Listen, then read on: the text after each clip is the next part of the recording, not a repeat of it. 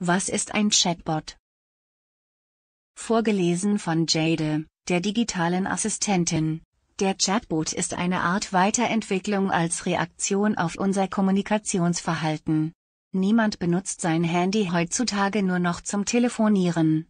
Ganz hoch im Kurs der Kommunikation stehen die Messenger-Dienste Facebook und WhatsApp. Der Chatbot ermöglicht es, einen Messenger so vorzubereiten, dass ein vorher einprogrammierter Text, je nachdem was der Chatbot-Benutzer eingibt, gesendet wird.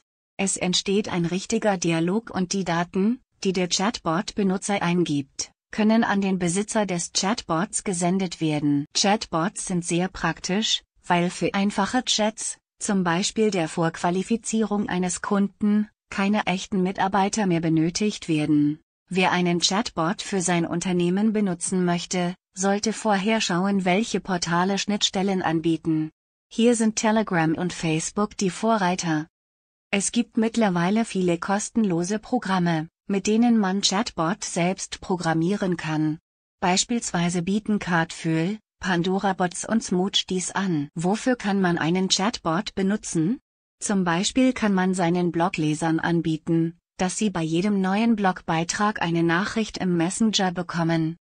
Für Restaurantbesitzer sind Chatbots eine gute Möglichkeit, um Tische zu reservieren. Für E-Commerce-Betreiber bieten Chatbots die Möglichkeit, Angebote zu senden.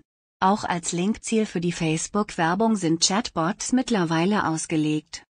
Coaches und Berater können ihren Lead-Magneten über den Chatbot ausliefern lassen und in Webinare einladen. Die Möglichkeiten sind vielfältig.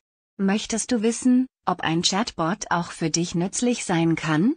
Dann vereinbare ein kostenloses Strategiegespräch und bespreche es mit Josephine. Hier unter diesem Video findest du Links zur Webseite www.messengerbot24.de.